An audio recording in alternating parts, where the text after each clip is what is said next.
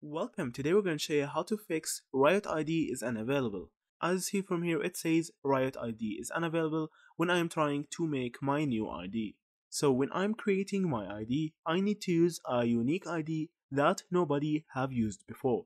So if I want to make my name without any numbers, without anything, I may not succeed with that because someone else have used the same name and the same ID before. So the Riot ID should be very unique so that nobody use it but you in your account.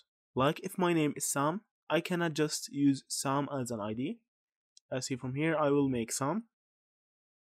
So I can't use Sam as an ID. It says Riot ID is unavailable.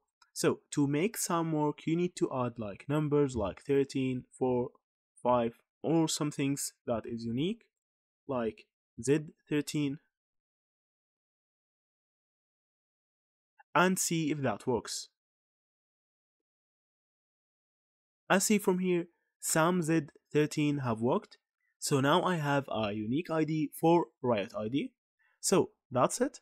Thank you for watching and see you in the next videos.